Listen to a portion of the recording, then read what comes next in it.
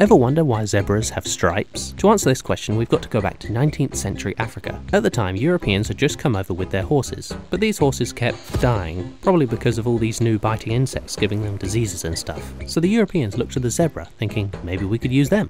But this didn't work. Zebras make very bad horses. But this got the Europeans interested in those black and white stripes. Why do they have them? Initially, they thought maybe the stripes acted as a cooling mechanism, or maybe it's camouflage to dazzle or confuse predators. Both of these turned out to be wrong. But then they realized something. Their horses kept dying from bugs, but the zebras were fine. So maybe the stripes act as some sort of bug repellent. So they test this with a zebra, a horse, and a horse wearing zebra clothes. The bugs would circle each animal at the same rate, but they would land on the striped coats a quarter as much. Why? Well, it turns out because of the bug's hexagonal eyes, something about the zebra's stripes messes with their sense of depth, meaning they can't tell how far away the zebra is, so they just fly into them and bounce right off.